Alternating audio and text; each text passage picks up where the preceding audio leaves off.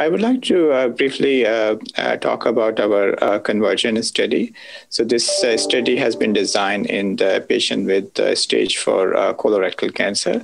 If they have liver-only metastasis, as you know that metastasectomy in the colorectal has been associated with improvement in survival, and about 30 to 40% patient we can cure with resection of metastases.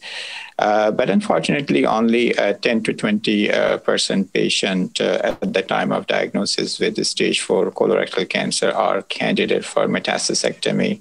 However, what we have learned that approximately additional 10 to 20% patient, if we treat them aggressively, they can convert from unresectable disease to potentially resectable disease and able to go metastasectomy.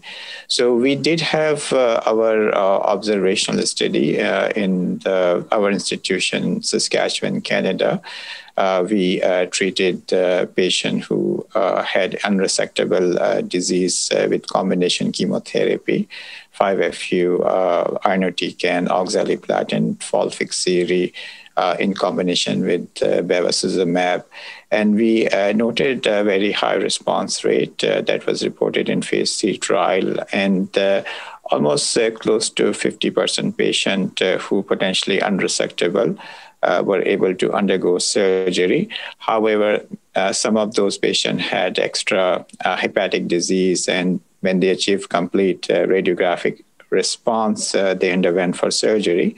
So many of them unfortunately recurred, but that was the base for this conversion trial that we planned. This is a phase 2 study, and the purpose is to see prospectively the rate of conversion in the patient who have unresectable disease and looking at specific biomarkers. So in our observation, we found that with early PET scan response was strongly correlated with resectability.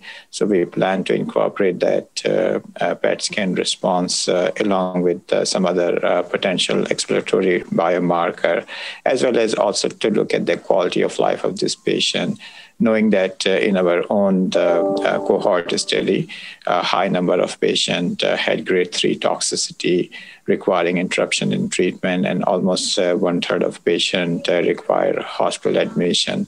So I think this study will be helpful. There is no standard conversion therapy, but this study will be helpful to identify a potential biomarker to guide us who gets benefit from more aggressive treatment.